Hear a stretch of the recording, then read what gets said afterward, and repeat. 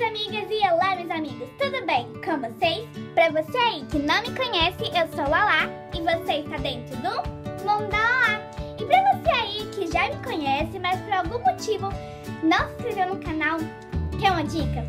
Se inscreva, porque agora que eu tô de férias, tô postando vídeo com mais frequências. Aí quando eu postar, aí você pode se inscrever, ativar o sininho e receber o vídeo assim na hora que eu postar. Então se inscreva se você não é inscrito e vamos parar de enrolação e vamos ao vídeo. Bom, esse vídeo é pedido do meu amigo Lucas, lá do canal Mundo do Lulu. Queria mandar um beijo pra ele, Lulu. Muito obrigada pela sugestão. Você pediu e eu estou aqui fazendo esse vídeo. Bom, o Lulu pediu um vídeo de dicas para cuidar desses brinquedos. E como eu sempre atendo todos os pedidos de vocês, eu tô aqui fazendo. Eu tô com muitos pedidos de vídeos, eu vou fazer todos, só me dê um tempinho que eu vou fazer, tá bom? E se você tiver alguma sugestão de vídeo, deixa aqui nos comentários que eu sempre faço, ok? Bom, então vamos começar. Pera aí, gente, só mais uma vezinha de começar, rapidinho. Eu queria avisar para as pessoas que me pediram beijos que hoje no final do vídeo eu vou mandar beijo para todo mundo que me pediu. Então se você me pediu beijo, fica até o final para receber seu beijinho, tá bom? Agora sim, vamos começar. Bom, eu separei 14 dicas super simples, super práticas e que fazem toda a diferença para você cuidar melhor dos seus brinquedos, conservar e eles durarem por muito mais tempo. Gente, eu tenho brinquedos de quando eu tinha 1 ano de idade que tá aqui até hoje. Pois é, e hoje eu vou ensinar como fazer isso. Talvez a maioria das dicas vocês conhecem, são dicas bem simples mesmo, mas que ajudam muito. Se você já gostou da sugestão que o Lulu me deu, já deixa seu gostei. Dica 1. De vez em quando, tire as suas pelúcias, birimbuns da prateleira ou lugar que eles ficam, para eles tomarem um pouco de sol e tirar aquele cheiro de mofo. Dica número 2. De vez em quando, também é bom lavar os pelúcios na máquina com sabão neutro. Dica número 3. Se essa pelúcia for dessas que fala, igual esse aqui que é o anjinho que reza, você pode limpar ele passando um paninho. Porque se você colocar na máquina assim, ele vai molhar e não vai mais falar. Esse daqui, gente, eu tenho desde pequena e minha mãe esqueceu que ele falava e lavou na máquina. Aí agora ele não fala mais. Então é bom verificar pra evitar esse transtorno, né?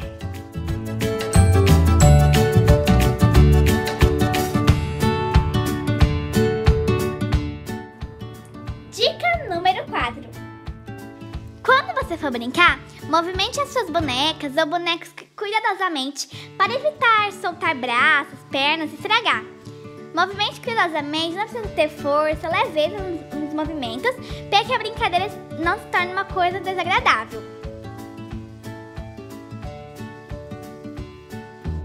Igual essa decolar aqui, que uma amiga minha foi e acabou estragando. Dica número 5. Depois de brincar, junte seus brinquedos para não deixar esparramado e alguém acabar pisando e quebrar. Dica 6. Não chegue nem perto de água com brinquedos que falam, mexem, tipo Furby e Baby Alive. Para limpar eles, use lencinho umedecido ou paninhos umedecidos com um pouquinho de água. Limpe muito bem a caixinha de som para não danificar a fala do seu boneco. Dica 7. Se alguma criança pequena for na sua casa ou se você tiver um irmão mais novo, vigie bem e esconda brinquedos que você não quer estragar, porque criança pequenininha sabe como é que é, né? Dica 8. Não molhe cabelos de polis, Barbies, essas coisas. Você pode ter em cabelo, porque pode danificar o cabelinho dela, ok? Não pode. Igual essa daqui, gente. Essa daqui eu era muito pequenininha. E aí eu acabei molhando, ela caiu na piscina e aí ficou desse jeito. Mas caso for necessário, se na sua barba tiver uma situação crítica, lave com shampoo. Esses shampoozinhos que vem no hotel, gente, são perfeitos pra isso, porque tem a porção certinha. Mas se você não tiver nenhum em casa, eu sempre pego quando eu vou em hotel. Mas se você não tiver, use um normal mesmo. Coloque bastante, pode exagerar. Se for de hotel, já se fosse essa maneira pra não ficar sem shampoo.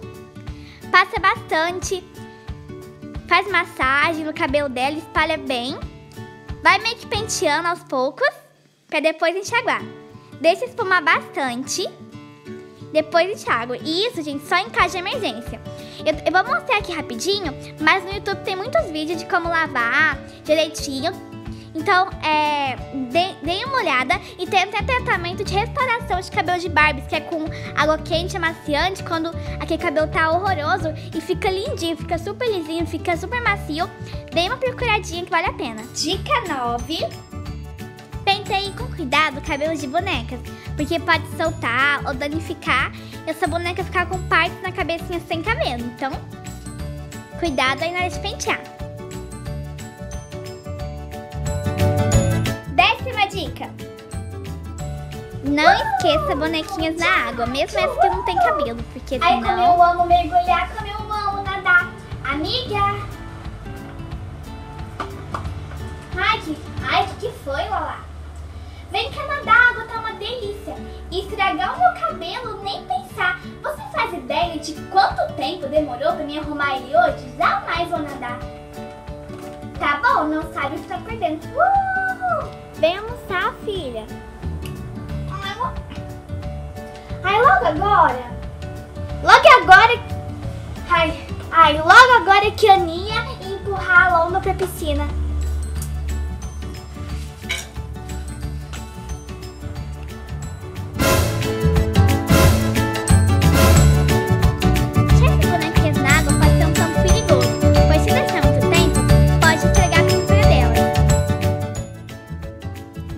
Primeira dica: guarde roupinha de Barbie, bonecas, assim, bonecos, em gavetinhas para não amassarem. E se a roupinha for de pole, o cuidado tem que ser triplicado. Guarde-as em caixinhas assim, para elas não pegarem ar e rasgarem. E, gente, eu descobri uma dica muito legal para você conseguir colocar roupinhas em pole sem rasgar. É só você usar esses olhinhos de bebê Johnson e tal. Aplique um pouco no corpinho da sua pole. Espalhe bem. E agora viste a roupinha. Fica muito mais fácil de vestir.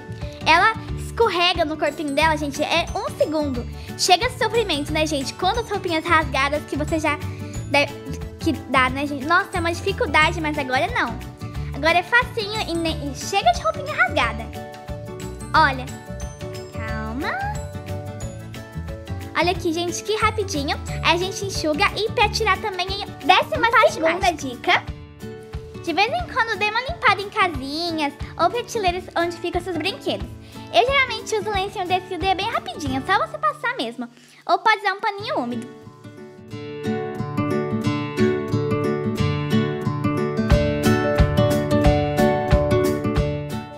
Terceira, estamos quase acabando nossa dica.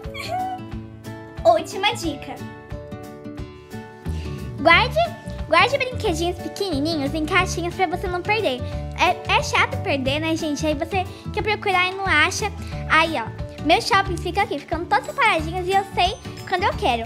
Aí, quando você for brincar, é só colocar na onde você for brincar. Ficou meio estranho. Aí eu tô colocando minha lojinha de sapatos. Que aí não perde e também não suja. Também serve pra bonequinhos de coleção, tipo goggles, essas coisas.